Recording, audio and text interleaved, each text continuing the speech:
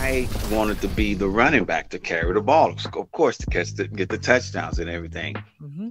And they gave the job to him, but they gave me the job. I was the middle linebacker, so they gave me the job as a linebacker, and I was like, wow, well, and I didn't really figure this out until later on, because I was a better, he couldn't hit, so I was a better, defender than he was. He was running the guys and trying to make guys quit, and when he was running the guys, who's coming in first place?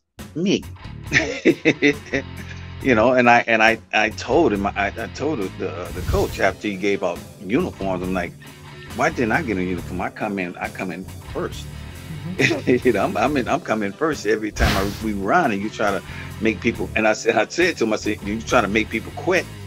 So, and he looked at me like, he looked at me as, I don't know, like I had two heads, because I'm like, dude, I know what you guys are trying to do, but it's not going to work with me. So he just came across the middle, and the quarterback threw the ball, and I'm doing my job, which is protect that area in which he was going into.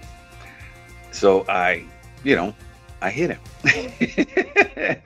and not only did I hit him, I hit him, and he was like, I kind of, I kind of hurt him a little bit, but he, the coaches went crazy, and I'm like, I'm doing my job.